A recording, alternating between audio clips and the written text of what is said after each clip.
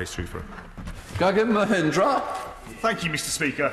Can I firstly pass on my thanks for the work his department has done during this unprecedented pandemic?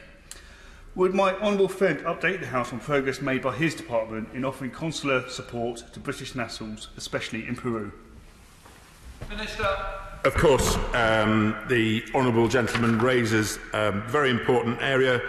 Peru, it's been a very difficult country to deal with, given the amount of backpackers and travellers that are dispersed over a very large area. We've got 1,100 people returned on 5 flights, people that are back. There are no commercial flights running. We still do have our consular staff available, and other staff in the embassy continue to provide assistance in that region to British nationals.